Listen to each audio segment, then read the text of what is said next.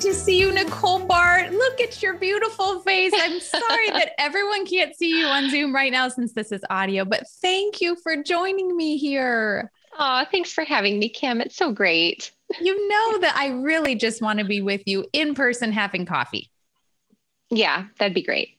That would be my favorite, but this will have to do for today. Nicole, for those who do not know you yet, I can't imagine why they have not, but we're just going to indulge that. Tell us who you are. Tell us who fills your house, your beautiful house that I can see in the background, and what fills your days. Who are you? Oh my goodness. That's a really big question, Kim. I don't know where to start. How long do you have? Like 3 hours? A long time. So long. The dog's in the kennel. The kids are off doing something. Take your time. Yeah. Oh man. You know what? First and foremost, I'm a mom. And I think that's the thing that rises to the surface when people ask me who I am. And I'll tell them about my kids. I've got 5 of them. The oldest is 18 and living in Boston. He's flown the coop already. And then we have 17, 15, 14, and 10. And I tend to get so wrapped up in that and in them that at the end of the conversation, I go, oh yeah, I write too. I write these books.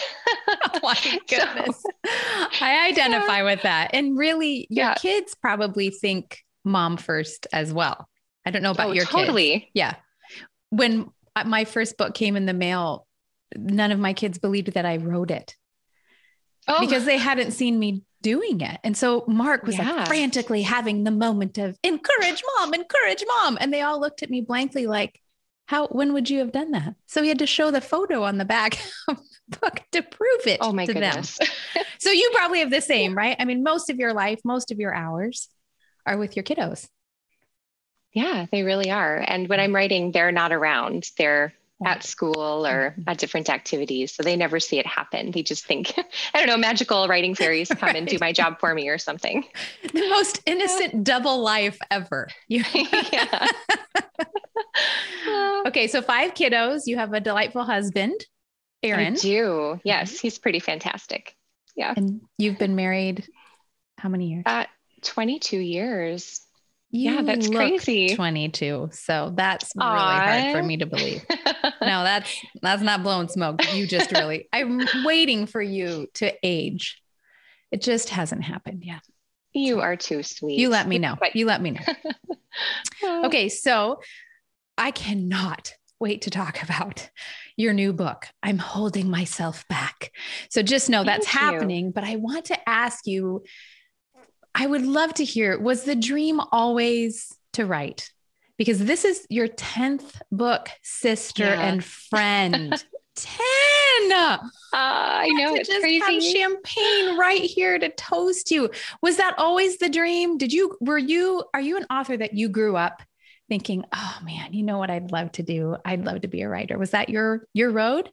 Yeah, absolutely. I have a story. Do you want to hear my story? I would love to hear the story. Are you kidding me? Yeah. So I was born with a birth defect. That sounds tragic. And I guess it kind of was because I had a lot of surgeries between the ages of 3 and 16, 14 surgeries between 3 and 16. And I hated them. They were so traumatic. I mean, this was happening in the early 80s. Now you know how old I am. And they just didn't take care of kids in hospitals the way that they do today. No. So I would go in the night before. I always knew it was surgery time because my mom would break out the chicken broth, and that was my supper that night. And I'd start to cry and I'd be so horrified, and lots of needles and lots of trauma and taking me away from my parents when I was too young to really understand what was going on. But and you're right. There weren't multicolored, beautiful. There wasn't artwork on the walls. There wasn't a wing. You were basically a mini patient that got the same care as the 60-year-old coming in for bypass, right? Absolutely. And often I was right next door to the 60-year-old, which is great. Everybody needs to be in the hospital. But when I was, 4 and 5 and 6 and not understanding what was going on, I didn't get, the elderly man beside me who was crying. And that was just really traumatic for me as a little girl. So my saving grace was my parents. And the night before surgery, my dad, he's kind of the person who instilled a love of reading in me, but he would go to the library and he'd get a bag of books. So then when we would arrive at the hospital, whatever was going on, I could sit in his lap. He would wrap a blanket all the way around me, sometimes just straight even over my head, and just read to me. And I felt like I could escape what was happening around me by just diving into this book and really feeling what was happening. And yeah, it was what got me through.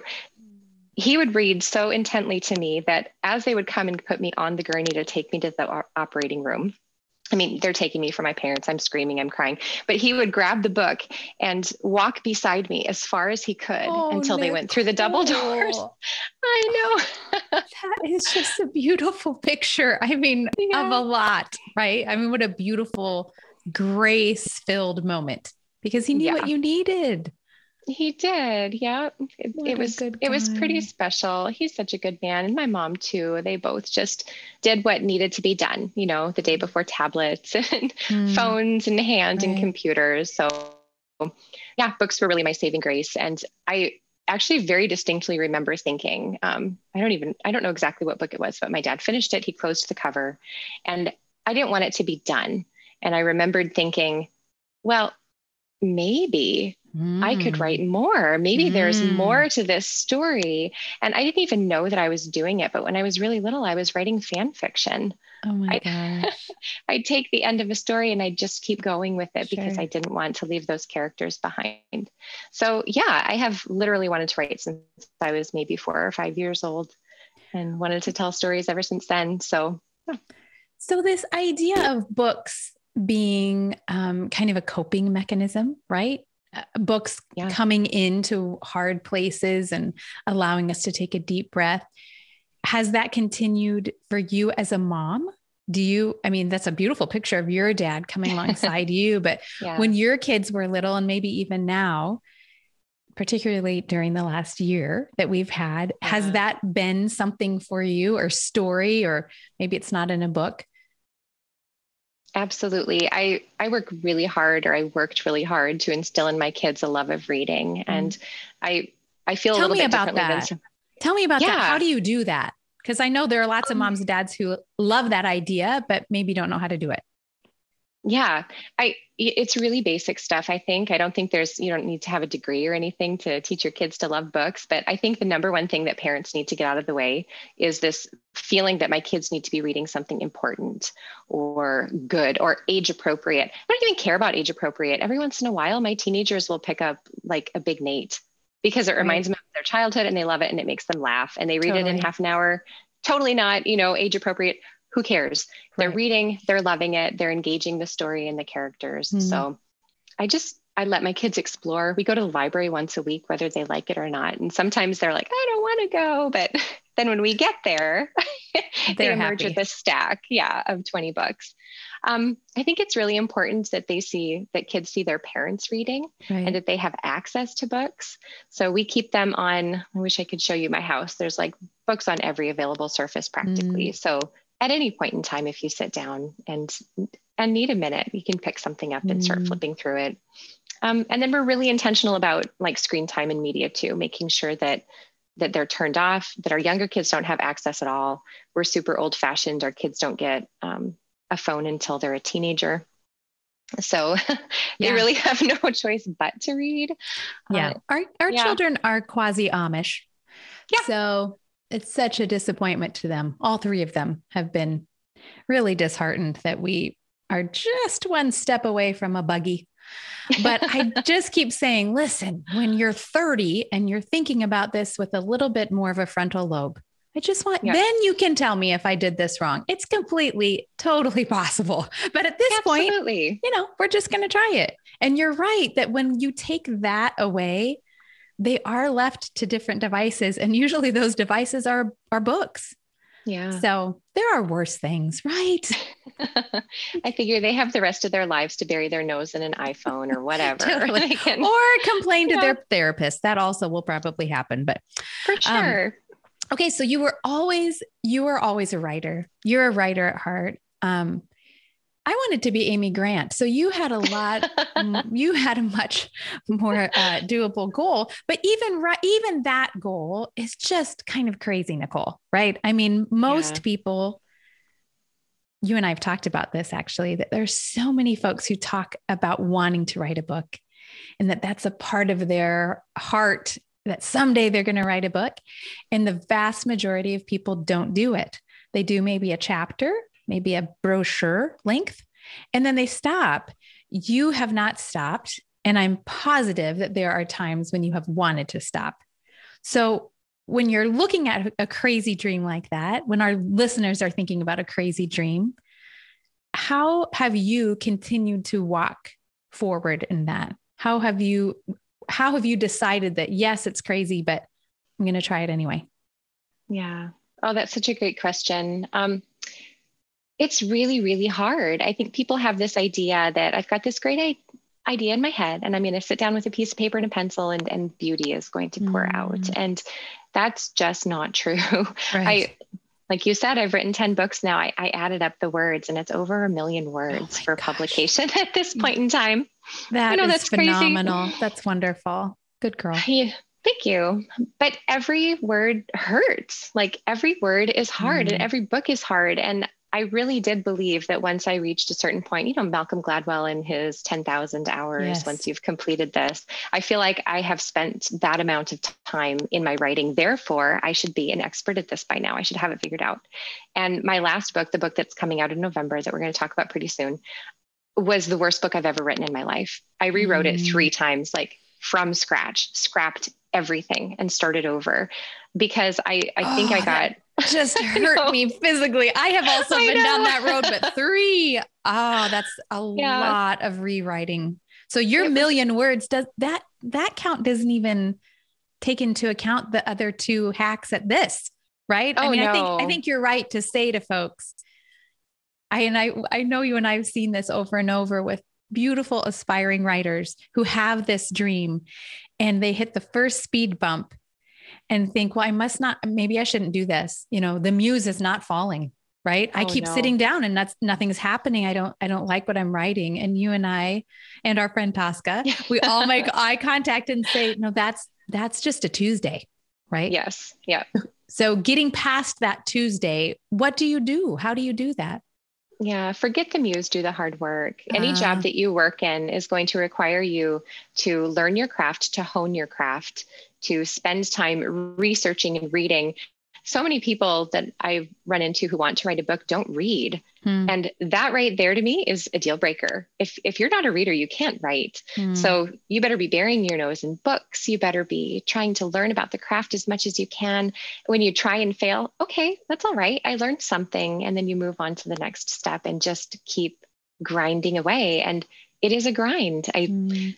I don't think literature and movies have done a very good job of portraying the inner life of a writer because they make it look so fun. We have our smoking jacket, we have our scotch, we have fancy pens and paper, and that's just not how it is. All it takes is a couple really late nights by the beach by candlelight, and you've got that novel. No biggie. I totally agree. Right. And your hair still looks good, and you have a little lip gloss on in the morning. Yeah, for sure. Not quite. No. So this book, you mentioned that it was hard won.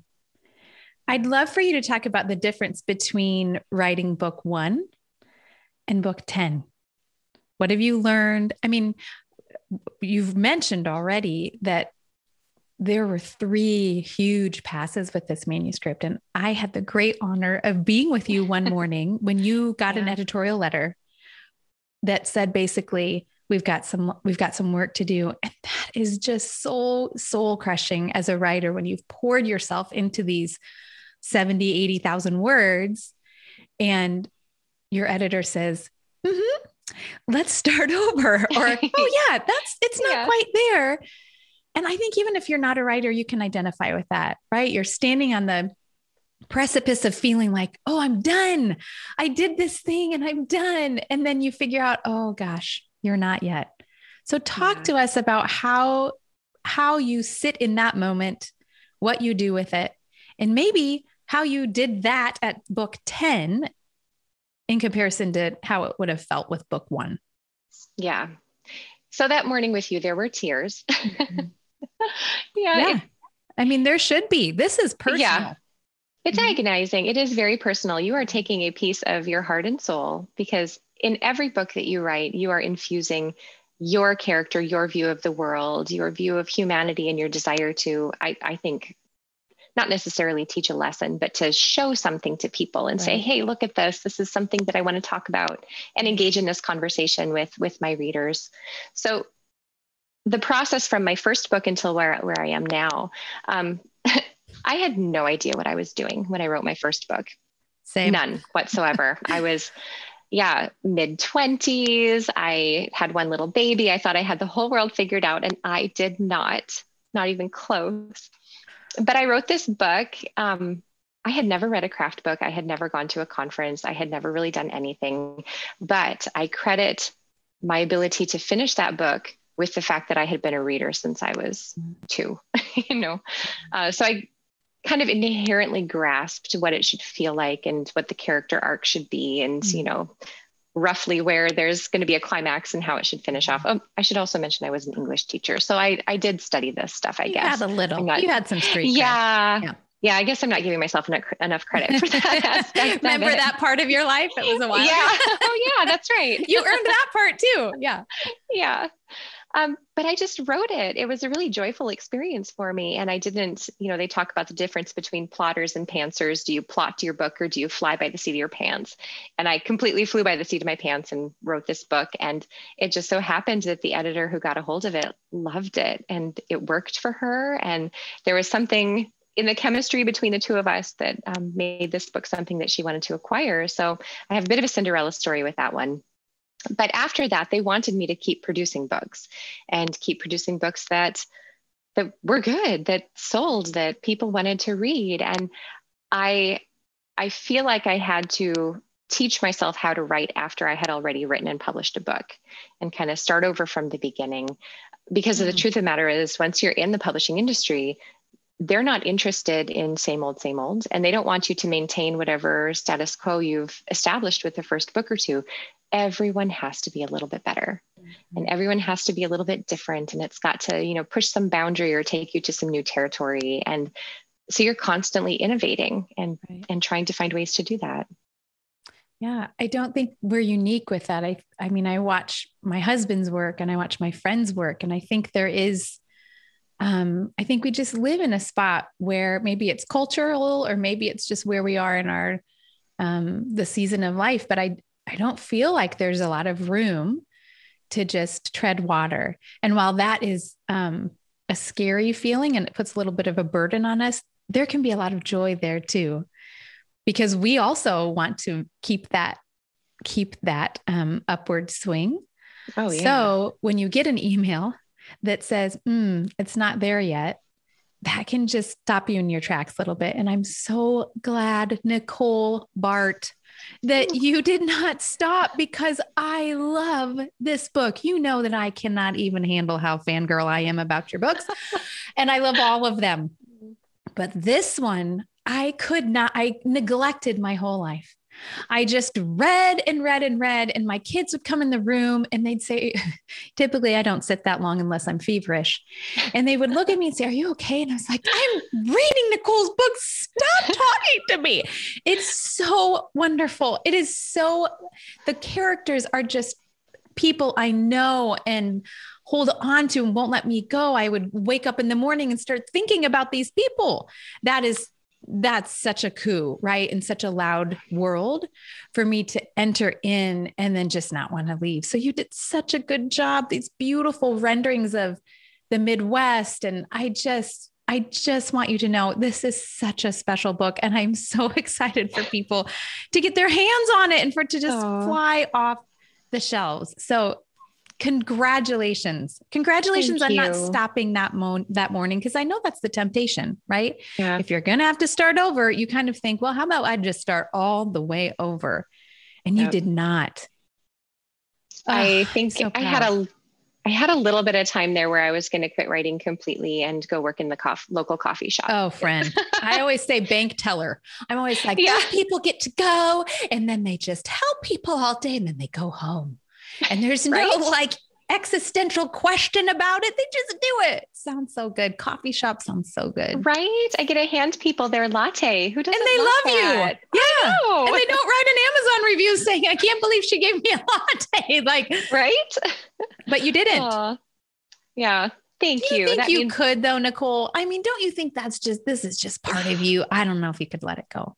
No, I couldn't. There's no way. And I've come to that realization that and this book was the one. This book was the one that really taught me that even if I gave up my career and I walked away and I'm not there, but if I did, I would still never stop writing. I'd still be writing for my family or for myself. I journal all the time, but man, I just always have a book that's playing in the back of my head. Yes, it's always percolating whether I want it to be there or not. So even your Instagram posts are beautiful language. So I just don't think you have it in you to walk away. If you need a reminder on book 11, just call me. Oh, thanks. So this book is set in a small town in Iowa. You have traversed that road before in other books, and you do it so beautifully. You live in a small town in Iowa. And there were times that I gasped out loud when I read this book because your writing is fearless. And it's just so free. And I'm wondering if that's hard to master when you live in a town where everyone knows your name and what you do. You write with honesty about what it feels like to live in a small town, both the beautiful parts and the broken parts. And I'd love for you to talk about that a little bit because we're all creating in different spaces, right? And for some of us, I hear from lots of writers, aspiring writers who say things like, I need to tell this story and I don't want to hurt anyone. Yeah. So people writing memoir who say, this is an important part of why I'm writing this book, but I don't want to injure the people around me. So how do you navigate that? Oh man, that's a great question. I've been writing for 15 years now. And in the beginning, that was such a sincere concern of mine. I never wanted to hurt anybody. And even when my first book came out, that's also about a small town. And I felt like I had been pretty honest about that. And I thought, there's certain people that I'm not sure I want to read this because I don't want to hurt their feelings. I don't want them to think that my characters are not me, right? I think sometimes people believe that when an author is writing, the main character, the protagonist, is an extension of that person. And that is just not the case at all. So being able to separate myself from the story and say, look, I'm telling a story. It's not necessarily my story, although I am going to mind my own experiences in order to tell this story well and accurately. I think having some distance has helped, but I also think growing older has helped a little bit. What I was concerned about in my 20s and 30s, I'm less concerned about now. And I'm really interested and desire to have deep, engaged conversations with people about the beauty of maybe our community or our church or our relationships, the things that are happening around us, politics even, to have real conversations with them that are honest and that are possibly hard. I remember being a kid and my dad and mom, I go back to my parents often. I had great parents, Kim. They're just the best. Still do. I did. Yeah, they're great. But one of the things that we would do is we'd sit around the dinner table and we'd have conversations. And my dad would very intentionally play the devil's advocate. So whatever we were talking about, he would just throw this wrench into the middle of the conversation and let it sit there. And we would get mad and we would be very heated and we'd yell and then we'd calm down. And at the end of the meal, we'd, do dishes together and be happy as can be and go for a walk or whatever it was. And I feel a little bit like we've lost the ability to do that today. We can't say anything without our feelings being deeply, deeply hurt or without putting people in these binary camps. You're left, you're right, you're black, you're white, you're right, you're wrong. And there's very little in between. So I guess maybe there's a little bit of courage that I'd like to see come out in our writing community and in our artists to be able to say some of these things and be able to have these conversations honestly without destroying people's emotions or perceptions of what we've written. So far, your dad has 18 tally marks in the awesome department. He taught you to love books. He taught you to deal with struggle, and he taught you how to have uncomfortable conversations. What a gift. What a gift that I want to give my kids, right? Yeah. That you just and you use the right word, the courage to walk into those conversations and to love people well within the conversation, even when you do not end up on the same spot. and then to walk away, still loving that person. I mean, what a beautiful thing he gave you. And I have watched you giving that to your kids too. So what happens though? My question is, what happens after the book comes out? You have the hard conversation, you write the memoir about a scene or a person or an experience that just hurt you deeply and now could hurt someone else deeply.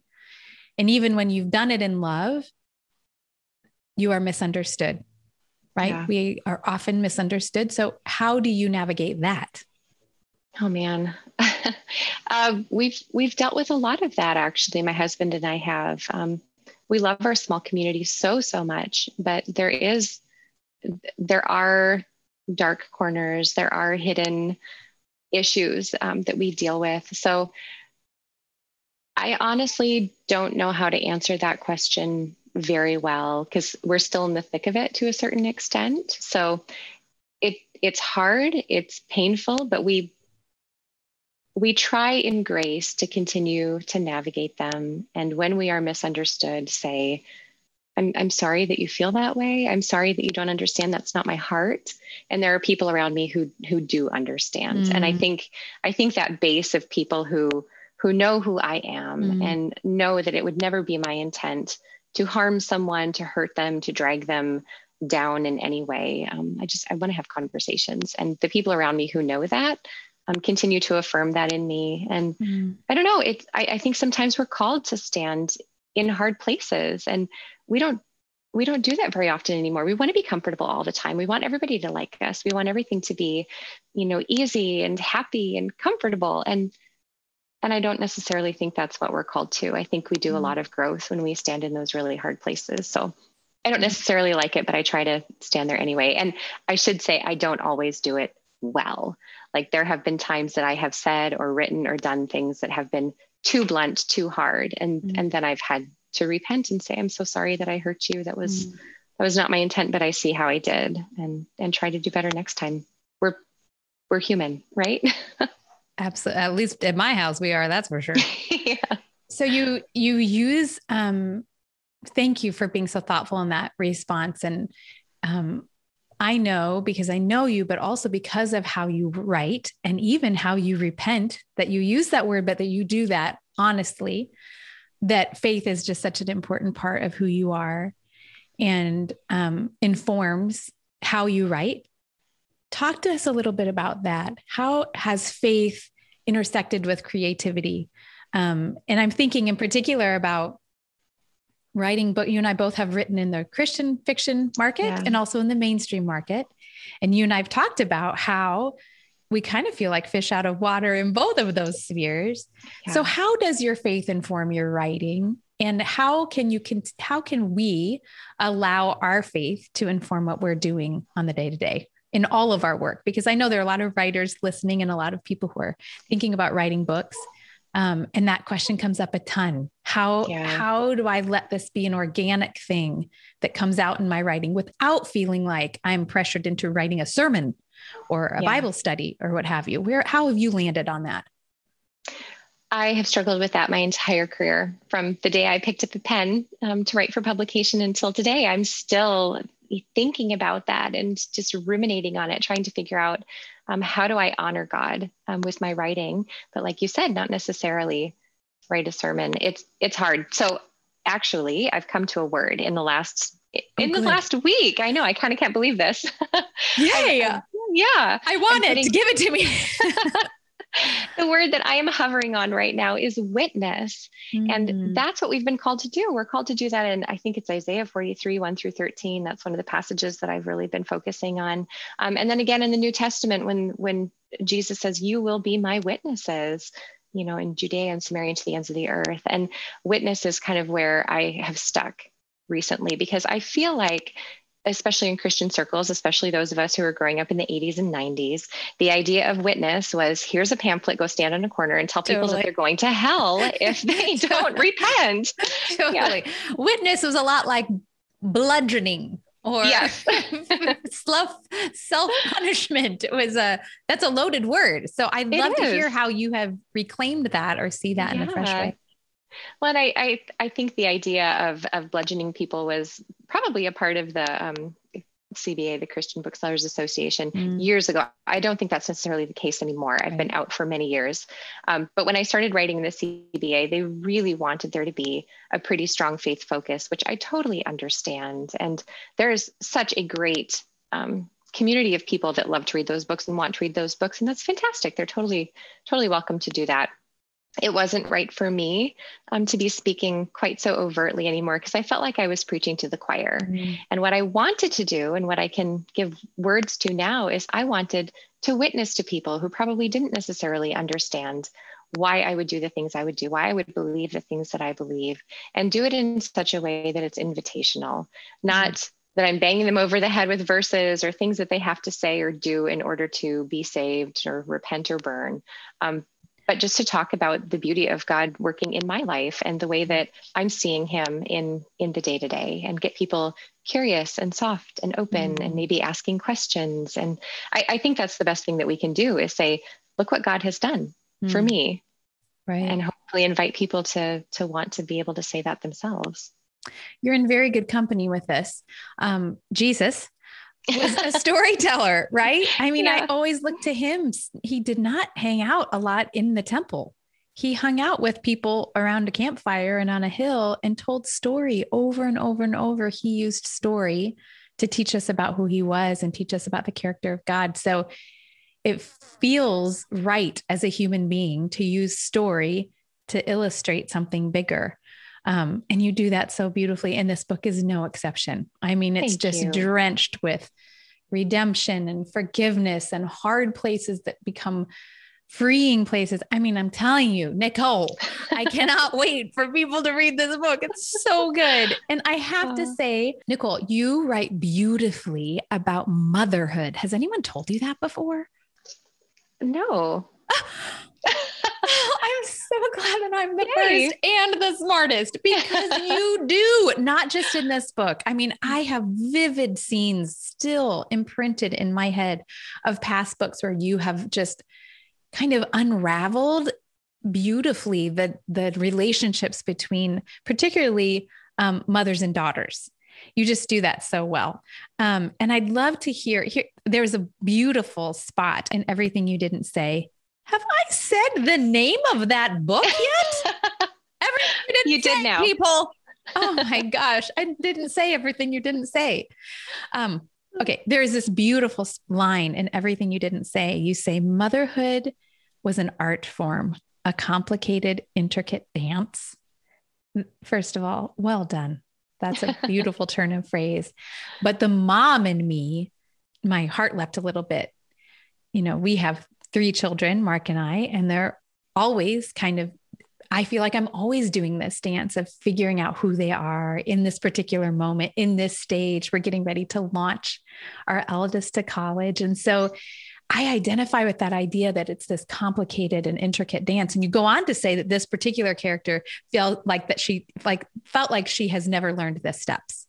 And so I would love to hear how that works in the Baart house. Do you feel like that it's a dance and that it's intricate and it's changing and complicated? Or are you, now that you're however many years into parenting, do you feel like, oh no, I've got it down? Like, how do you approach that? Both you and Aaron, how does that work?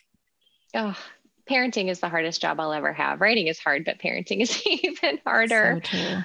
Oh, I'm a bit of a perfectionist, Kim, and I tend to read all the books and listen to all the podcasts and follow all the people. And I'm constantly trying to learn and try to refine my art, because I do think that parenting in any form is an art.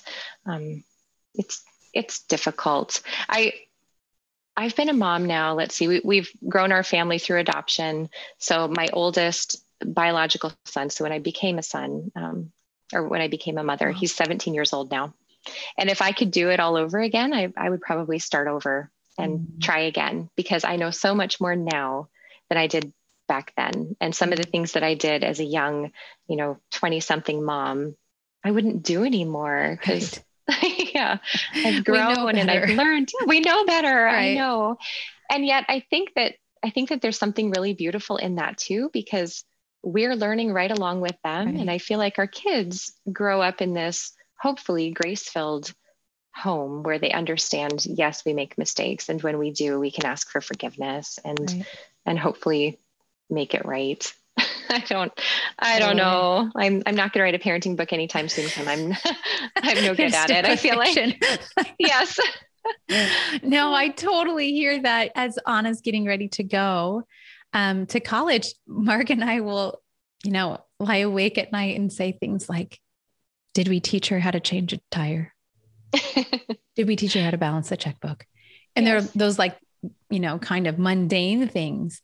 And then with enough silence, I will say things like, okay, tomorrow I have to tell her that I'm sorry that I wasn't quick enough to apologize all the time. Or, tomorrow we have to tell her we're sorry. We have been horrible about observing the Sabbath. We've completely failed on that count. So we're adding up all these things that we really, and every single time when you talk about grace and filling your house with grace, we're now in this moment where she's extending grace to us. And she's saying over and over after rolling her eyes, you guys, you did fine. Right. You did what you need. You did what you needed to do. Right. And we're all learning. And that is such a balm to my heart because I think, okay, first of all, she must've seen that at some point. I don't know if it was me or a pastor or someone who really has their act together, but that's what I want for her. I want for her and for my other two to get to a point where they say, oh my gosh, you really, really dropped the ball, Mom. And I'm okay. I'm okay. This cushion of grace is big enough to catch us all. So, beautiful writing about motherhood, but also beautiful living. Nicole, I have seen you live this beautifully. So thank you. I'd love to ask a couple more questions for folks who read books and love them, and then maybe even love authors too. What is your best advice for how to support an author? Oh, that's a beautiful question. Nobody ever asks that question. I'm so excited. I've asked about motherhood. I forgot to say the name of your book, but I am asking a couple questions. That's a great question.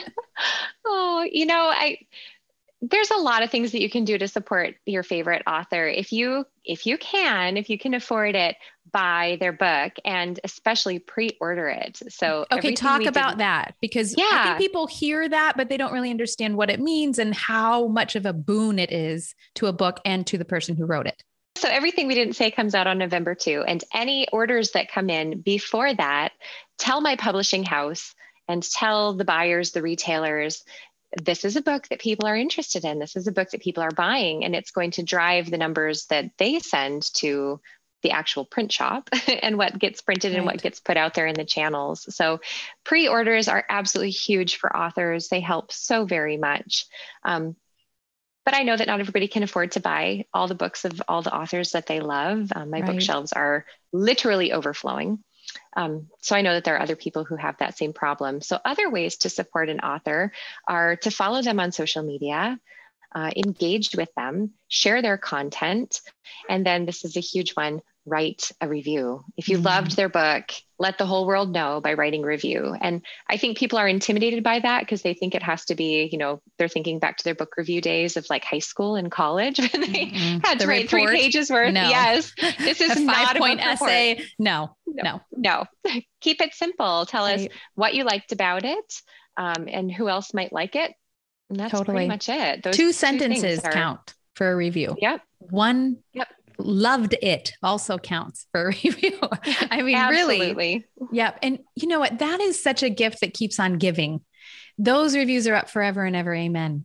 Yeah. And so, yes, if you respond to a book or love an author, that's just such a sweet and simple, super quick way to show your support of her. And just one more note on that pre-order business. That has become increasingly important also in terms of lists. So like bestseller lists, those are really, really important months coming up to the release of a book. I remember my total horror early on when I had probably a sales and marketing person at a publishing house said to me, you've got about 6 weeks after the book comes out and then it's dead in the water. Oh. We turn our attention to something else. In fact, 6 is probably generous.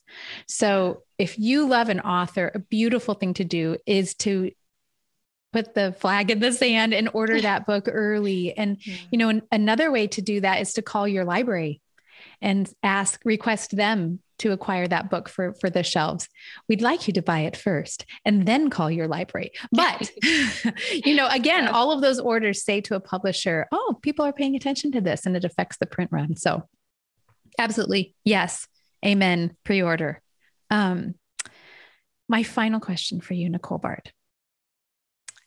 I know you are such a book girl, one of the many reasons I love you.